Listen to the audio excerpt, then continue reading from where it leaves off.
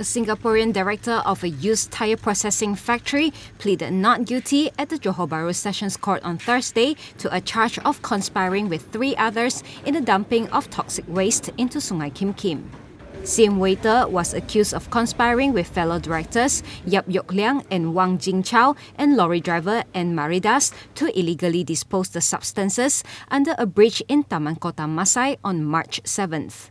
The 50-year-old was charged under Section 34B, Bracket 1, Bracket A of the Environmental Quality Act, read together with Section 42 of the same Act. Sim faces a maximum jail sentence of 5 years and a maximum fine of 500,000 ringgit if convicted. He was allowed bail at 250,000 ringgit with 2 sureties and ordered report himself at the Pasir Gudang police station every 15th of the month. The next mention was set on May 23rd. The chemical dump in Sungai Kim Kim last month affected the health of thousands of people, including students, forcing the state government to close 111 schools near the affected areas.